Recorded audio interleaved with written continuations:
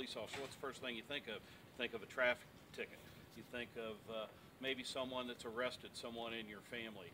It's usually not always a very positive experience, but when our officers are able to interact one-on-one with people in our community, I think it heightens those kind of community expectations, particularly the positive ones.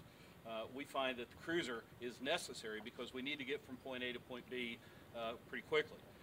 But it's also a barrier, as Sergeant Henderson mentioned. So this removes some of that barrier, and it puts us closer to the community. It puts a positive relationship or a positive spin on a relationship between us and members of the community, particularly kids, and everybody is attracted to something new. It's just like whenever we break out horses, we always get an attraction. I think this will be the very same way.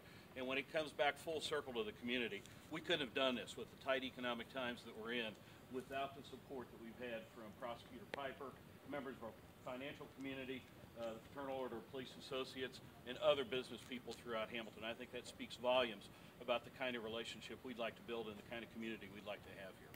I guess one thing I'd like to dovetail onto that is it was easy for me to be supportive of this because what I've observed over the last 10 years as a county prosecutor is that the Hamilton Police Department is constantly wanting to be innovative, and that's the word that I think I would associate with this, is being innovative and integrating their interaction to the community.